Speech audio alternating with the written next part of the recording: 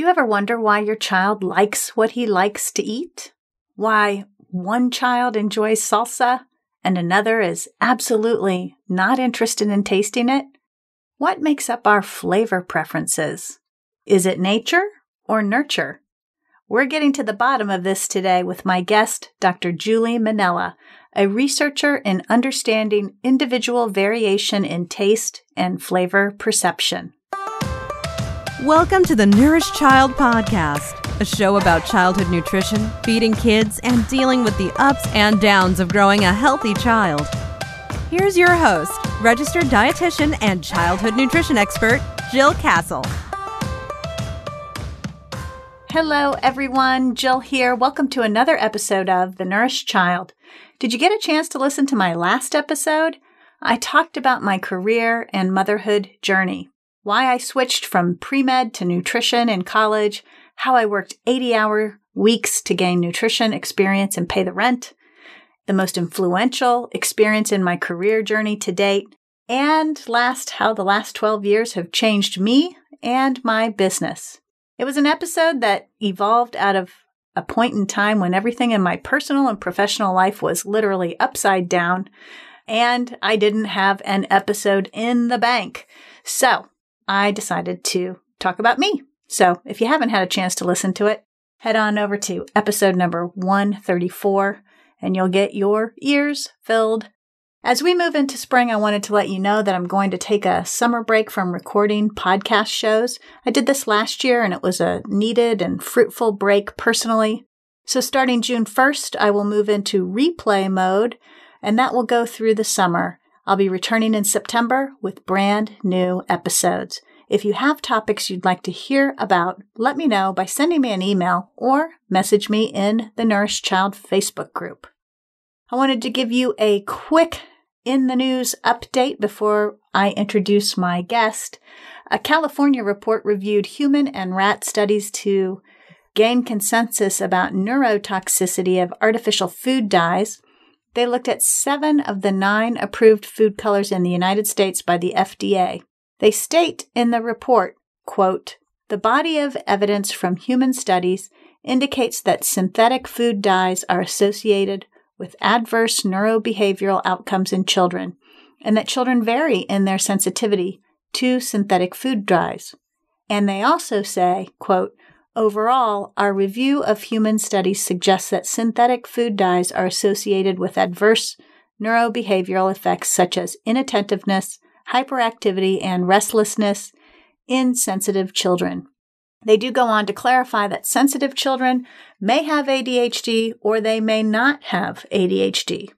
Personally, I've always felt it's good practice to weed out artificial flavors and colors because some of the studies in the U.S. don't test the realistic amounts that we actually see in our food supply. In other words, they might be underrepresenting what's actually in the foods kids eat and the amounts that they are getting from those foods. I think we need to get our act together on acceptable amounts of food colors in the foods our kids are eating. I will be writing more about this on thenourished.com and also creating a YouTube video about it, so stay tuned.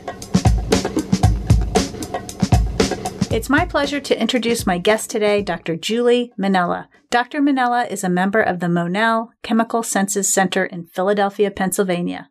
Mennella is a nonprofit independent scientific institute that conducts and publishes interdisciplinary basic research on the senses of taste and smell and how these primal senses affect your health.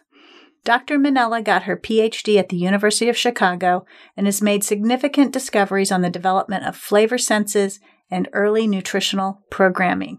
Her research focuses on understanding individual variation in taste and flavor perception and how to measure it, paving the way to tailor medicines and dietary interventions to maximize clinical outcomes in pediatric populations. Her research areas include how volatiles from the maternal diet transmit to and flavor amniotic fluid and breast milk, impacting children's preferences, and how childhood is a time of heightened preference for sweet and salty and aversion to some bitter tastes. This work has guided such preeminent initiatives as the Birth to 24 Months Project and the World Health Organization's Commission on Ending Childhood Obesity. She has also published extensively on the effects of alcohol and tobacco on women's health and infant development.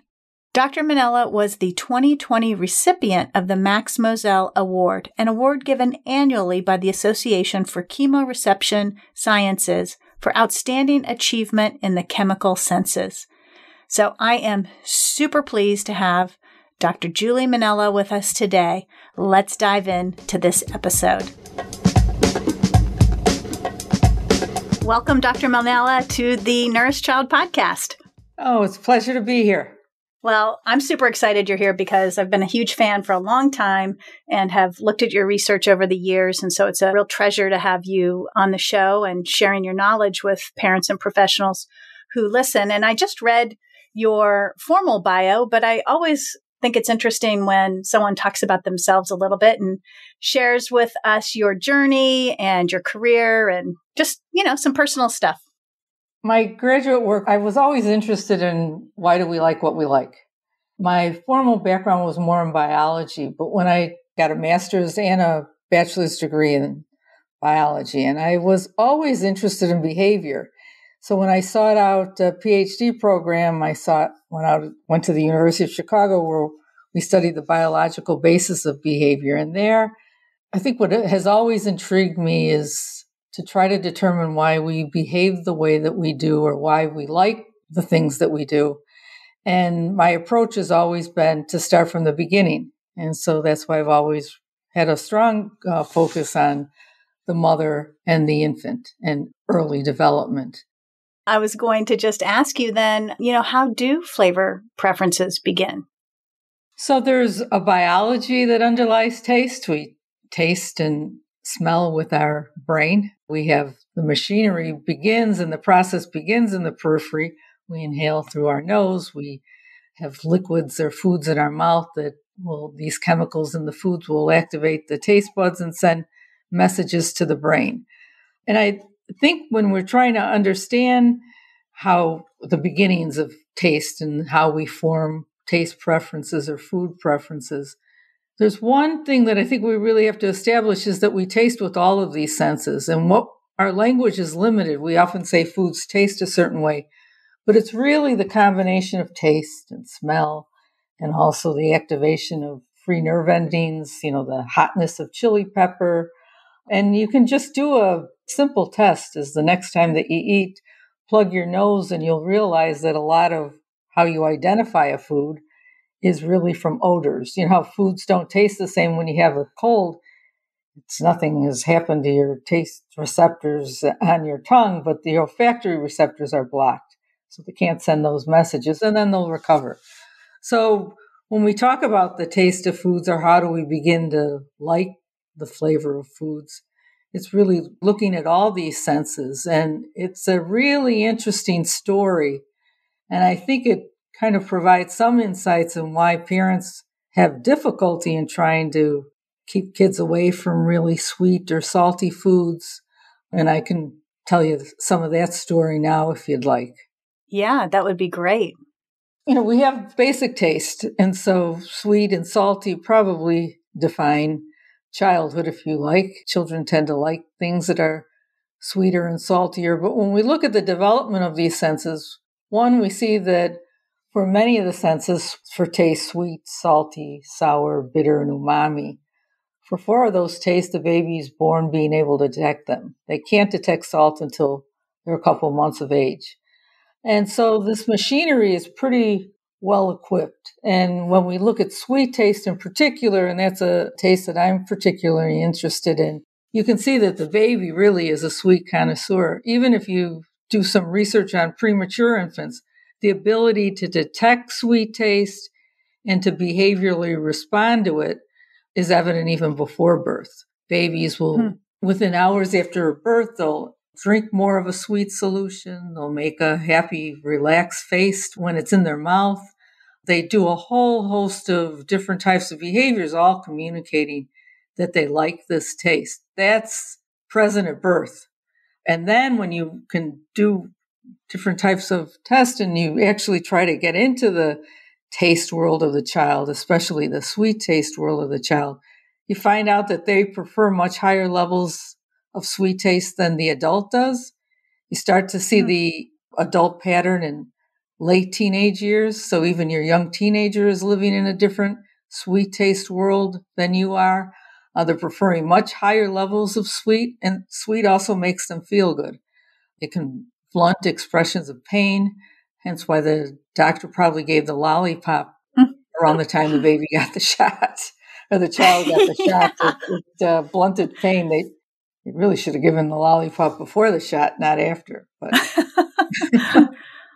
Oh, that's great. Wow. So you're saying that young children experience or prefer even sweeter foods than adults do, which is a really important thing for parents to understand because it explains why they seem to be so drawn to sweets. yeah, they don't need to experience it to learn to like it.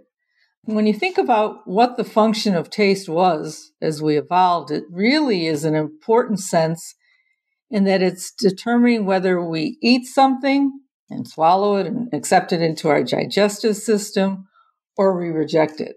I mean, food is a basic biological commodity we need to eat.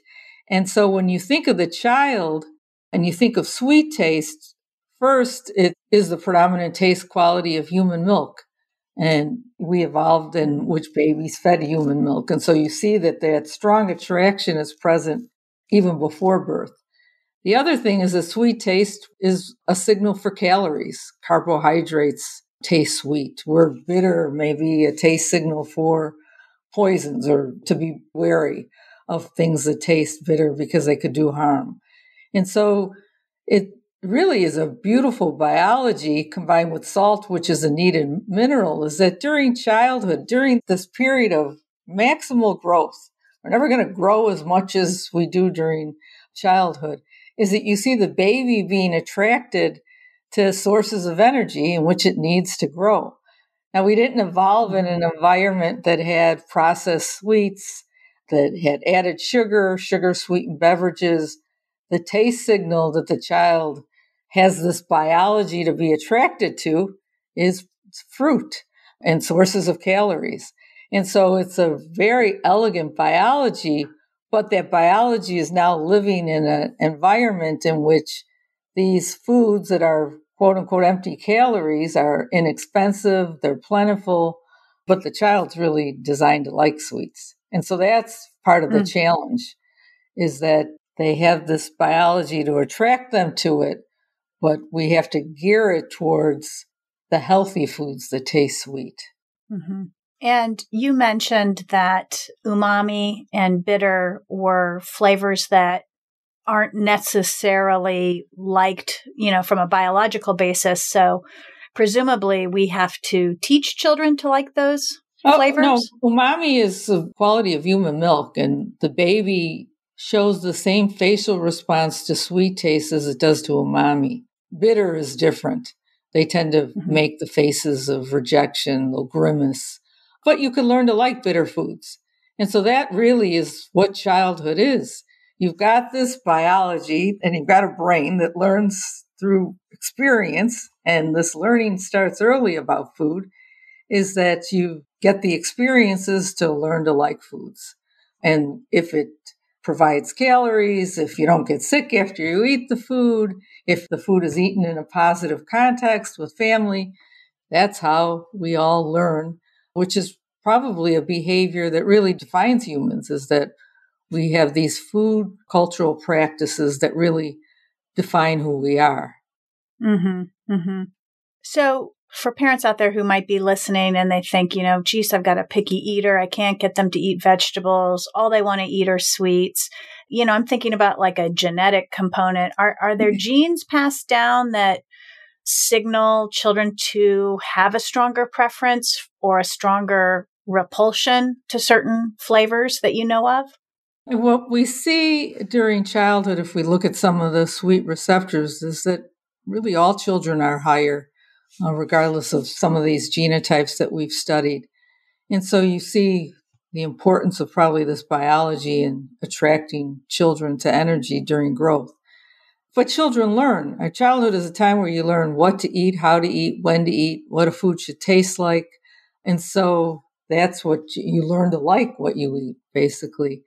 And so it's interesting that the new dietary guidelines are recommending that children don't be fed foods that have added sugars until the age of 2.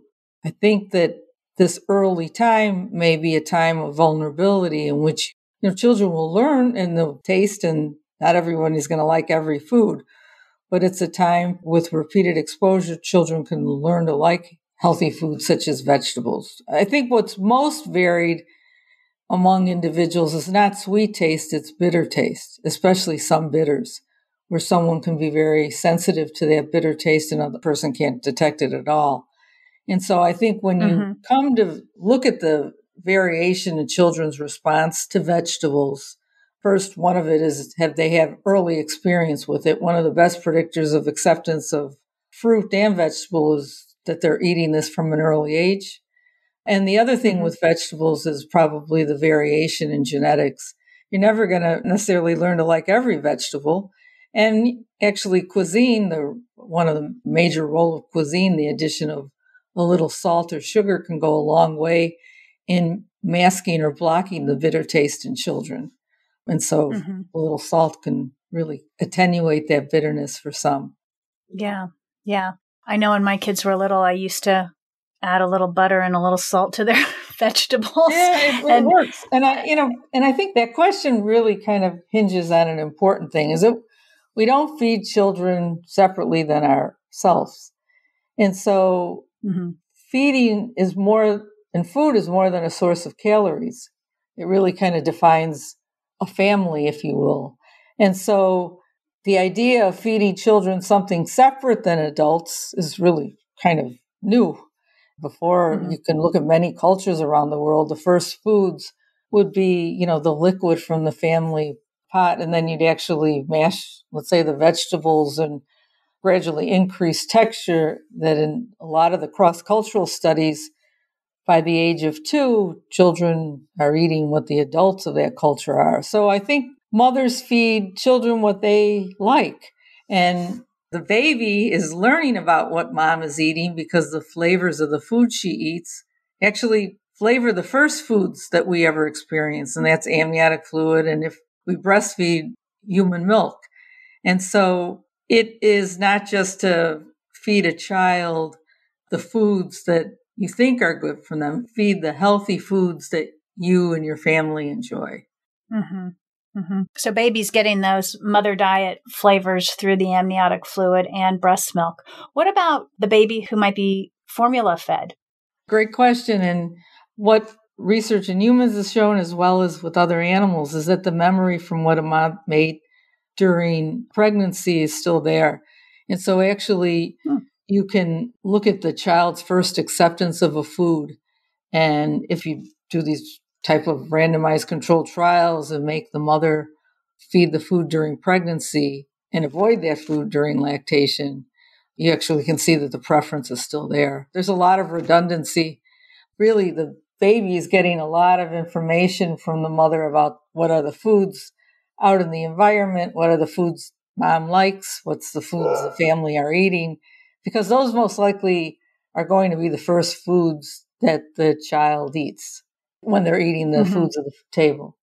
And so I think that, we tend to focus on what's important for children, but what's also important for pregnant moms or new mothers, and try to, I think encourage eating these healthy foods that you enjoy. Sometimes during pregnancy, women like to eat more fruit, keep that up, and, focus on moms as well, because moms and dads are the vehicle for exposing children to the foods. And so I think we want to focus on their health and their diets as much as the baby. Yeah, and that's also so encouraging, because it's encouraging to know that baby still remembers what they experienced in utero, even if they're formula fed, because formula has a pretty flat flavor profile, flat in that it does not change day to day. And what's also encouraging is that whether you formula fed your baby or breastfed your baby or did both, Once you start introducing foods to the baby, 8 to 10 days of just tasting the food, it's called repeated exposure. Just give the baby a taste, and over time, they'll learn to like it. You'll see the facial responses, but don't focus on the face. Focus on whether they open their mouths when you offer the next spoonful. And then, it takes a lot longer with this repeated exposure to teach an older child. It takes less time for the baby. Variety also works. If you gave a baby different taste of a fruit for, let's say, 8 days, they'll be more accepting of new fruit. The same is with vegetables. And so the window isn't shut. The door's wide open once you start feeding solid foods, however you decided to, whether you fed human milk or formula. The baby is very open to learning about foods. So you mentioned a window. That's the flavor window. And I wanted to ask you about this topic because I'm starting to see and hear talk of flavor training. And I'm assuming you've heard that terminology where small tastes of, I think in France or somewhere in Europe, some of the mothers would put a small amount of pureed vegetable into the infant formula bottle just to expose. It seemed like it was early, like around 4 months, just to sort of prime the palate for those flavors. And I'm starting to see and hear a little bit of that here in the United States. I find it very interesting, and I'm curious about it because it's always been a confusing thing for people when you say the flavor window is between 4 and 18 months, but we're not supposed to start feeding babies food until 6 months. Well, I think the flavor window is the lifetime. We could always learn to like new foods. It's just a lot easier. We're more plastic when we're young. So what may be called flavor training, which I'm not familiar with, is repeated exposure. And that research actually started here in the U.S. by Liam Birch, in which just giving the baby a taste of food for 6, 8, 10 days, the baby will be more accepting of it. You don't have to add it to their formula.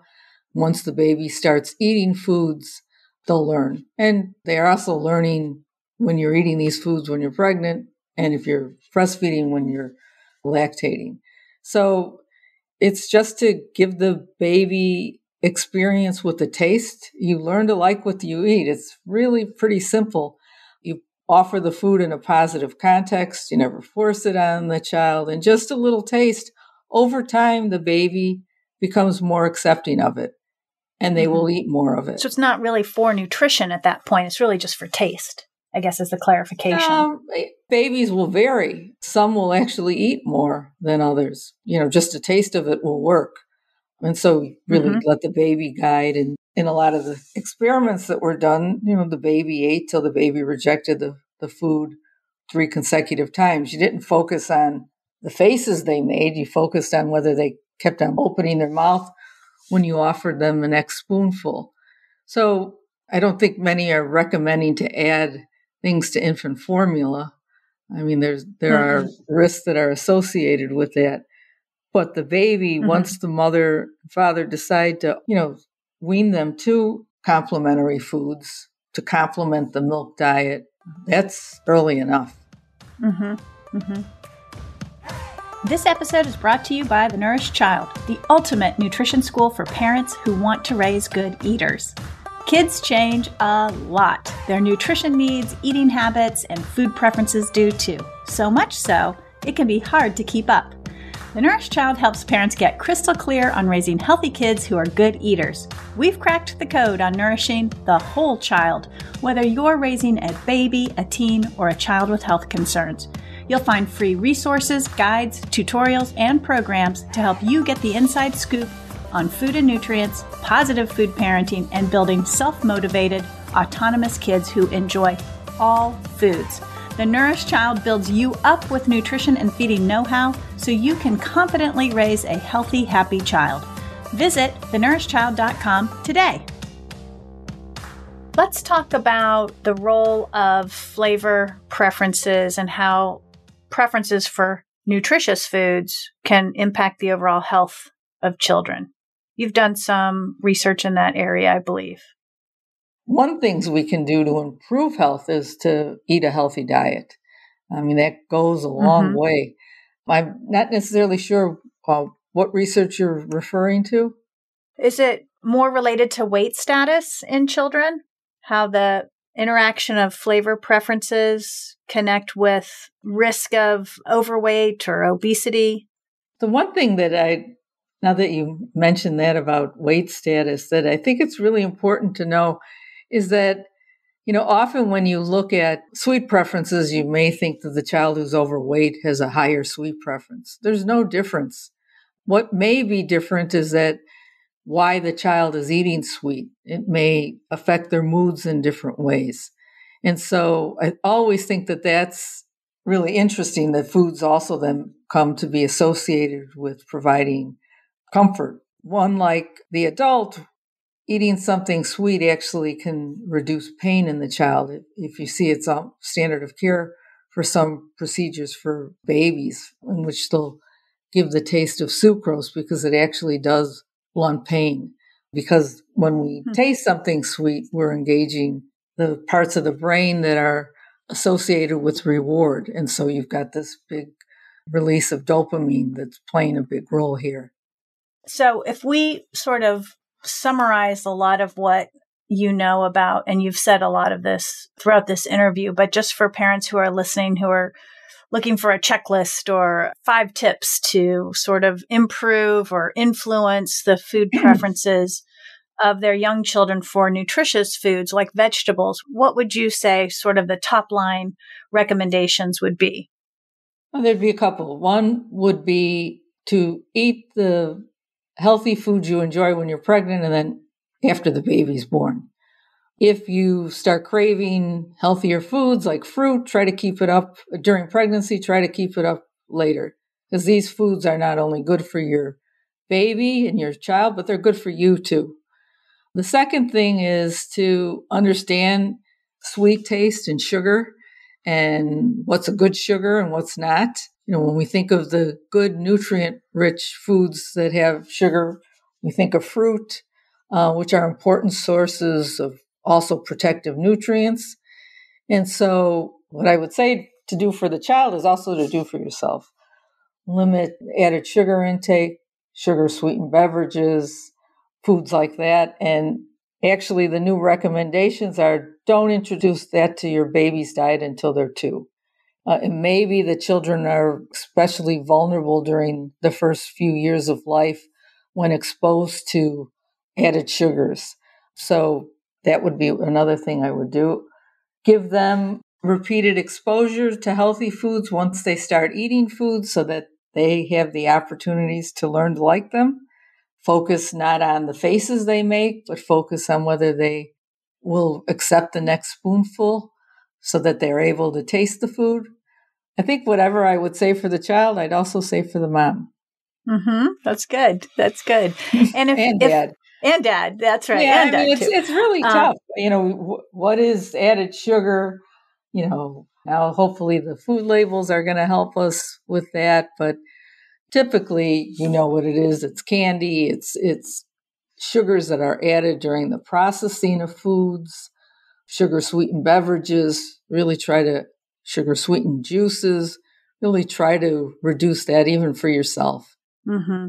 I have a heart for parents because it's getting harder and harder to navigate, food environment and just the manufacturing of food. And, we're now seeing stuff come out on food coloring and food dyes. And it's getting hard for parents to really sort of strike that balance. We're always saying, a balance of nutritious foods. And it's just getting harder and harder, and layer on a picky or a choosy fussy eater on top of that. And it's hard for them. It's really hard for them to feel like they're getting traction and helping their kids. I agree. And I think especially what's in a food, how to read a label, what the names on the label are. Often could have many words that are used just to try to describe a source of sweeteners in a food. But the foods that people are recommending, whole grains and fresh fruit and vegetables. But, these tend to be more expensive. So we've got to also acknowledge that as well. Yeah. It's a complicated food world we have. Right. But, and I think for the parents of a new baby, it's wide open. And, the baby is open to learning as well. And so don't focus on necessarily what a baby should eat. Focus on what all of you should eat to improve health, to feel better in the long run, to be at your best, because that really is the goal of all of this. It's really the unit is the family. That's the context in which the child grows and learns. And you model the behaviors, the feeding behaviors for the child, siblings, peers, but especially mom and dad. What you eat is playing as big a role as the foods that you give them a taste of so that they learn. Mm-hmm. I find the area of flavor preferences and taste very, very interesting. What is sort of on the horizon for research in this area? Well, some of the things we're really interested in is when you look at the young child and they have a diet that has foods in it that maybe you want to get rid of, that are very much preferred, like things that are high in sugar. Can you actually train or adapt the child to actually start preferring foods that have lower sugar? Kind of looking at this repeated exposure, but really focusing on both sweet and salty. I really think that they go hand in hand. I don't think you can eliminate one without the other in trying to make a change, whether it be in the adult or the child. We know from studies that look at what children are eating, what they're young, and then what they eat as they grow up, can't tell you what causes the later diet, but they're interesting. And so we know that what happens during these first 2 years of life seems to be putting the child on a path for healthy eating. Now, some of the other things that we find is that childhood is a time of heightened sensitivity for some children. And so they may not like all foods. And it may be that it doesn't change until they grow older, like during teenagers when bitter sensitivity actually starts decreasing. So I think just trying to uncover some of these mysteries and what is important for children learning, how can you, help parents and help everyone try to get on a healthy start. Mm-hmm. But clearly those early years and exposure to a wide variety of different foods and trying to stay away from sweet added sugar types of foods is really sort of the way to go.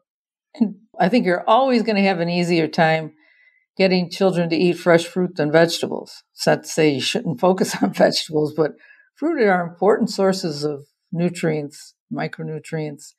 That may be easier. So I think you can do both, but that might be an easier task. Mm-hmm. Well, this has been so informative. Is there anything you want parents or even professionals out there, anything additional that you'd like people to know? I'm just in awe I'm really in awe of the mother and the baby. And I think I never will tire of learning about this really unique relationship and all the types of information she's transferring, whether she realizes or not, to prepare the baby for the next step in life. It's really an elegant system that, as I said, I'm in awe of. Well, I am too. So, and I'm in awe of you and all your research. And I really appreciate you coming on this show to share your expertise with us. Where can people get in touch with you if they have other questions or want to learn more about your work? My email at Mennella will be fine. Awesome. And I would also say I'm in awe of you because I think it's one thing to do the science, but to be able to communicate it or to talk about it to health professionals and parents is important. And we don't always have those forums. We publish in scientific journals. So the opportunity to do this, I thank you. Oh, well, you gave me some things to think about. And I also think it's just, I couldn't do what I do without researchers like you who are really giving us the hard science to turn that into some practical guidelines for parents. But yeah, I think working together hand in hand is really sort of the magic that can happen. I think what we eat or what children eat really is the most important influence on health in modern societies. It's important for long-term health. I agree. 100%. Good. Thank you, Dr. Mennella, for your time. Oh, thank you. I wish everyone the best. Stay safe. Thanks again. Thanks for listening to this episode of The Nourished Child. Now here's what I want you to do next. If you haven't grabbed my free checklist, How to Nourish a Child, head over to www.thenourishedchild.com and click on the show notes for this episode.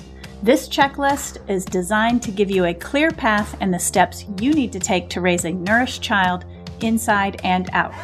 Also, if you love the show, I'd love for you to rate and leave a review on Apple Podcasts. Not only will this give the nourished child a boost, it will also help other parents find it. Now, let's wrap this up. I'm Jill Castle, and until next time, give that child in your life a loving squeeze today. Bye for now. Thanks for listening to the Nourished Child Podcast, where the #1 goal is to help you grow a nourished child inside and out.